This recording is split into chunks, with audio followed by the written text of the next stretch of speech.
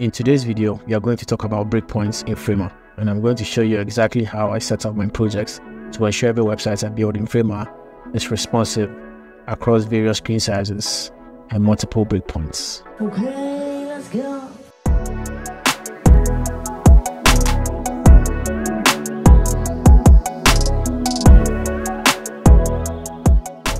Alright, so I have a blank canvas here or a new project, and I'm going to use that to demonstrate the breakpoints. Right, so once you start a new project, by default, Framer creates this breakpoint for you, which is a 1200 breakpoints, right, in width, in terms of width. And if you want to add more breakpoints, you can by coming here to this top right corner with next to the plus that says breakpoints. Click on the plus, and then you see these three options. So there's a tablet option, there's a phone option, and also there's a custom option. Right, so the tablet is basically a tablet breakpoint. The phone is a phone breakpoint, right? But to demonstrate this properly, I'm just going to add one of Framer's page templates so you can see this breakpoint in action. So let me just add this one. Great.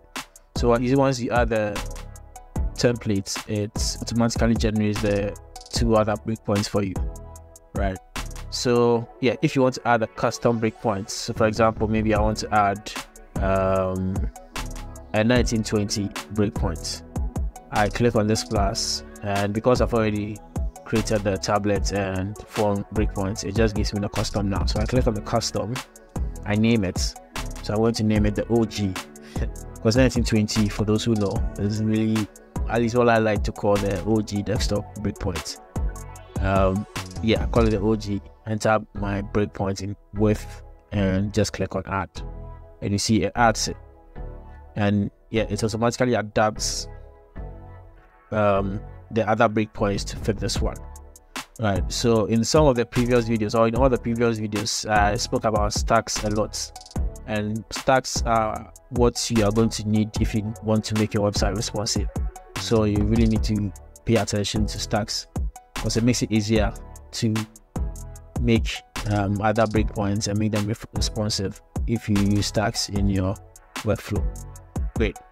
So one other key thing to know about breakpoints is that if you need to make a change, you have to, or if you need to make a change that you want to reflect or cut across the other breakpoints, you have to do it in the main breakpoint. So for example, I want to change this landing page from this text to, let's just say, landing screen, right? You see, as I make the changes, it reflects across, right? It's mainly because this 1200 one is the parent screen, right? But if I go make the change, and this, for example, this new one that we made, and see I'm reverting it back to landing page, you realize it just changes it in this breakpoint without affecting the other breakpoints. So that's one crucial thing to know. Anytime you want to make a change that you want to cut across every other screen size or breakpoint, you make it in the parent breakpoint. But if you want to make a change that you only need if, for example, mobile, right, you should only make it in that specific breakpoint. Fantastic. So then that's like a quick summary on breakpoints, what they are about, and how you can create them, right? So in most cases, these default breakpoints that Framer provides works, but then what I have found out is that in certain instances, and depending on how complex your layout is, these might not be very scalable across certain devices. Yeah, I've seen that in certain websites that have been built in Framer that did not look very well on my device or my iPhone when I viewed it on there. So what I typically do is that instead of using these three default breakpoints, I tend to create my own. So this is the Design Junkies website, and as you can see, I have 6 breakpoints. The only breakpoints that are the defaults that Framer provides are these last two, which is the tablet mini and the phone, as I've named them. So let's begin from the start. Again, the OG breakpoint is the 1920. That's what I always start with. What that does for me is that my websites, or any website I built in Framer, will be very scalable across like wide screens or large screens. That's what this breakpoint does for me, and that's why I always start with it, right? And then the second one is a laptop. So the laptop, yeah, it basically works in a lot of laptops screen sizes, because a lot of them are small, a lot of them are not very wide, right? So this screen size cuts across a lot of those use cases. So the first one is wide. This is like not so wide, almost like a laptop screen size. And this one is 1440 in width. The next one is the tablets, which I call the 12.9 inch for the iPad M1. So this is in landscape, and that is the width for that is 1366. So that is the 12.9 inch tablets in landscape, right? And then I also go a step further to create another breakpoint for when that tablet is in portrait mode, right? So that's the breakpoint for that is 1024, right? And next is the tablet mini, which is the default tablet breakpoint Framer provides. And yeah, that works for a lot of the smaller tablets that are not very large. And then the final one is a standard mobile size.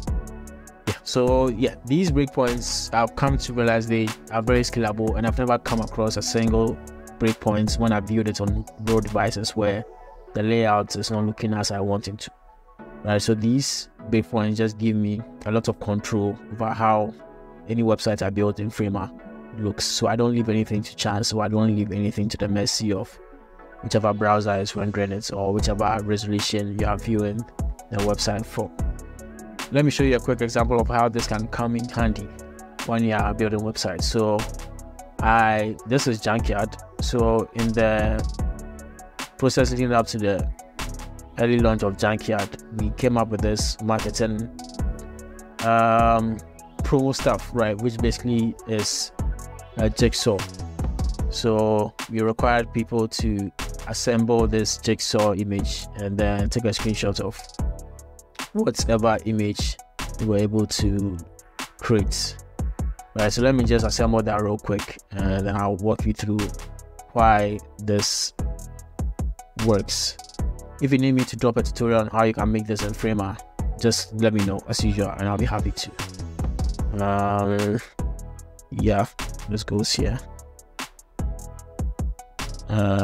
This goes here. This goes here. This goes here.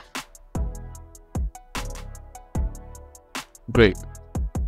Yeah, so this is like a rough image. It's basically joining the Junkyard waitlist, right? So yeah, I mean, I designed this. I did it for every breakpoint except the mobile, because I realized the mobile breakpoints, the experience on creating this jigsaw on mobile wasn't going to be very good. So I just did not want to risk it. So I just made a simple text with some buttons on the mobile. So that's the power of the breakpoints. The breakpoints allow you to set custom experiences for each device or each breakpoint as you wish. So like it's only limited by your creativity, really. You can do whatever it is you want. You can do really whatever it is you want. You can basically have a different website for every breakpoint if you wish. I'm not too sure about the drawbacks or the trade-offs on that one, but again, you can just try it out and then let me know. So yeah, that's pretty much it for this video. As always, if you have any other thing you want me to cover in Framer, feel free to drop it in the comment section. I'll respond and I'll touch on it in one of my upcoming videos. But as always, if you found value in this video, please leave a like, comment, and share the video to someone who might find this useful. Until then, catch you guys next time.